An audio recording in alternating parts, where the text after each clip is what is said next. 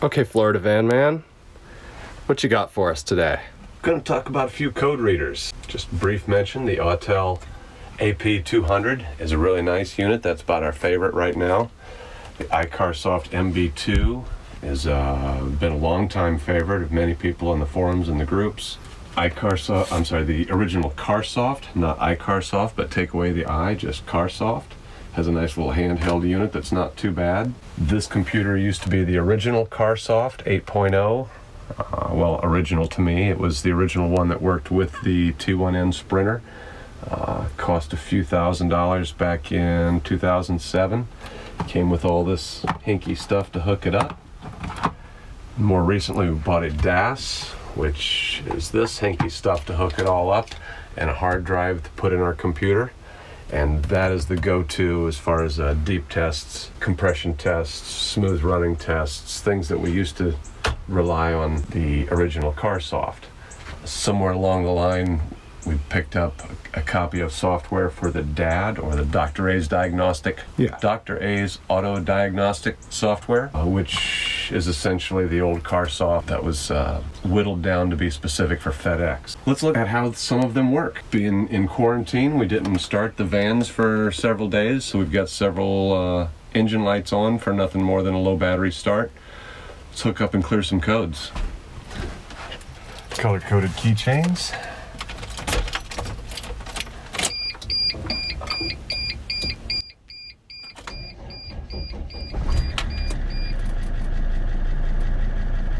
As you can see, we've got an engine light on there. Yeah, I think there's a little pin in here somewhere. Yep, there it is. I don't use this one much anymore. Ooh.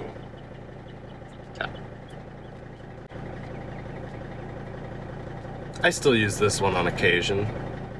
It loads pretty quick, so it's good for just clearing things real quick. Read trouble code. It is a Benz. We're going to read the currents. Crankshaft position sensor. That's unexpected. That might have just been from when it was so low. Instrument cluster control, crankshaft position sensor. Interesting. Now, I don't think we're going to clear them right now. We're just going to leave those codes there and hook up a different meter and test them. One thing I like about the Carsoft meter is it tells you right away what the code is about. That'll make sense in a minute when we hook up the iCarsoft. Current powertrain diagnostics. Current powertrain diagnostics. And what would we want to go to there?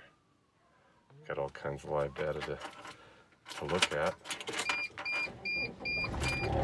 Probably help to have the engine running when we look at them though. Agree. Look at engine coolant and temperature. Should be. I think you can tap multiple to monitor. Right. That's right. Yep, let's go back. Current powertrain.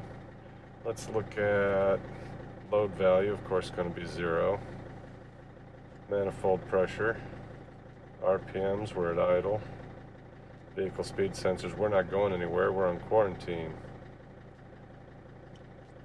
Mass is always mass airflow sensors. Interesting, because we've been having trouble with that. Got another page here. Fuel rail pressure. We'll go with those. Oh yeah, look at all they that. Are. Good stuff. If I weren't holding it against the steering wheel, it wouldn't jiggle so much. Right.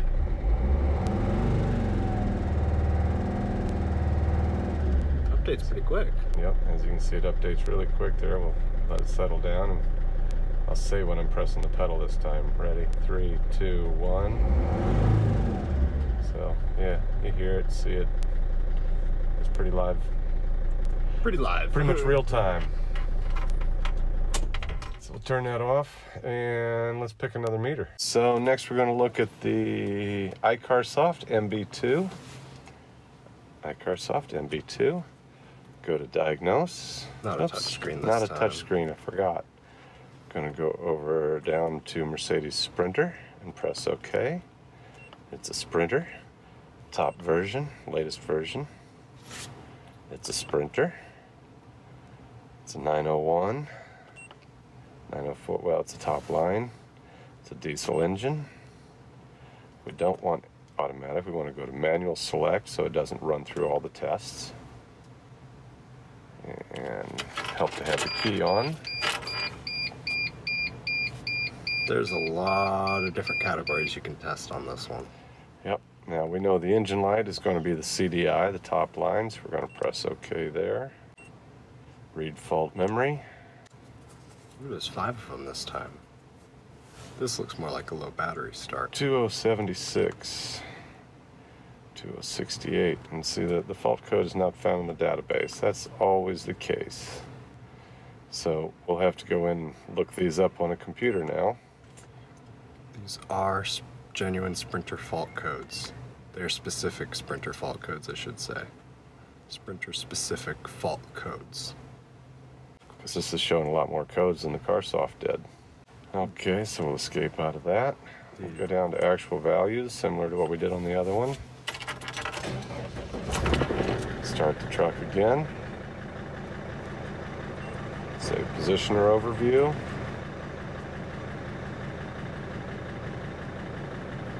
You see down here, there's 6 items to look at. We're seeing 5 of them, so we can page over and look at the next one. Charge pressure. And this too, it updates really fast. Live data. Escape out of that. Maybe the exhaust gas is where your issue's at. It's everything related to EGR.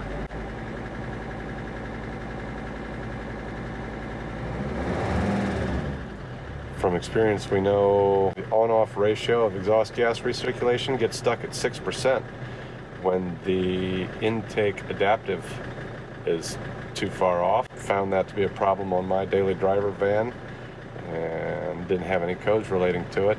Eventually found replacing the MAF made a huge difference in the drivability, but the EGR was still stuck at 6%. Reset the intake adaptive. It had an even bigger change in drivability. The van drives, well, I'm not going to say like new. It's still 15 years old with 500,000 miles on it. But it made a giggleable difference. That was a good day. That was a good drive. Giggleable. Is that a word? It is now. It is now. It's got truthiness. Yes, it does. This is a little more specifics regarding to fuel injection. Actuation period of main injection, 0.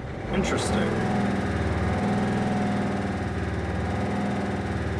I believe there's pre-injection and post-injection on the next page. I thought main injection is the one that... Oh, there it is, post-injection. That's curious. Yeah, I thought main injection was important. We ought to compare that to another van. Oh, the difference of an air-conditioned van with a windshield guard. And a complete shaded cover. No main injection here either, huh?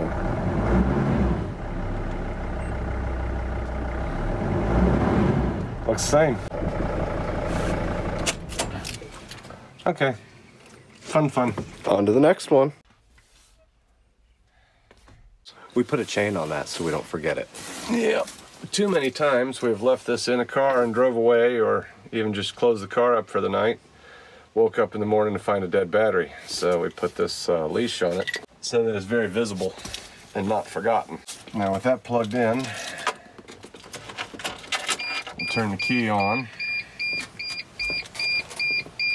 And it's already been synced to my phone. I'm going to turn my Bluetooth on. It's the AP number here. Autel something or other, not sure quite what it means. Hit allow on that. Okay. All right, so I logged into my free account, and now the Ben Sprinter is showing again like it usually does. Click on that. Again, we want the manual selection. It's a Sprinter. We're going to go with the 906. Nope, we're not. We're going to go with the YD-WD, because this van is a WD. So we're going with the WD. We're in the USA, and we want to go to the control units, not auto scan them all. Engine control module. All right, so we'll go to read codes. Key on, engine off. Whew. Signal from component B, mass airflow sensor.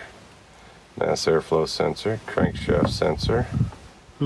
Engine off time, specified time not observed. Don't know what that means. That's weird. 2822, please refer to vehicle service manual, exclamation. Wow. Smokes, man. What'd you do? I don't know.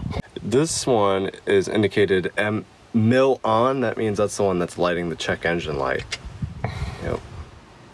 And if they have snowflakes next to them, that means they have freeze frame data, but I haven't exactly figured out how to decipher the freeze frame data. Oh, engine speed 0. So the engine was off when that code was tripped. And then it saves some other parameters too down here with it. Yeah. Yeah.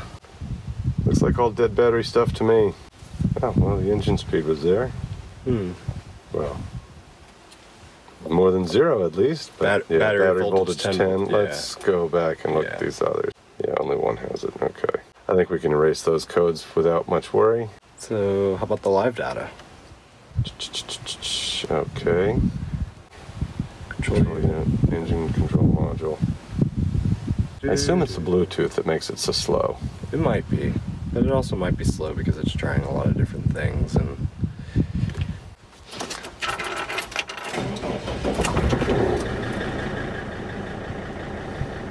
live data. Live data. Got a few different categories here. Quite a few different categories. Well, we know on the other meter we looked at sensors and EGR, so let's look at the similar sensor overview. Scroll down to see a couple more.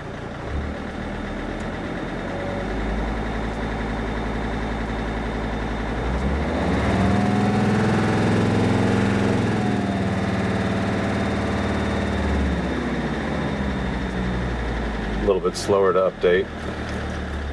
That might be because of Bluetooth. Or because it's reading so many variables at once. That too. Each one eating up some refresh rate. I believe in this one you can turn things on and off too, and you can also set some of them to show as graphs. So you can graph a variable if you'd like. Yeah, display mode here, this is how you can change it to a graph if you want, and you can change the unit too. Yeah, we'll have to dive into that deeper for a video on just this meter. This one gives you definitions of the codes. That's pretty nice. Yeah, it takes a long time to relate there. The yes and the no. If I step on the pedal now it says it's stepped on. Let off the pedal. All right, so let's look at EGR values just for fun. Air mass is always red on all of our vans, don't know why.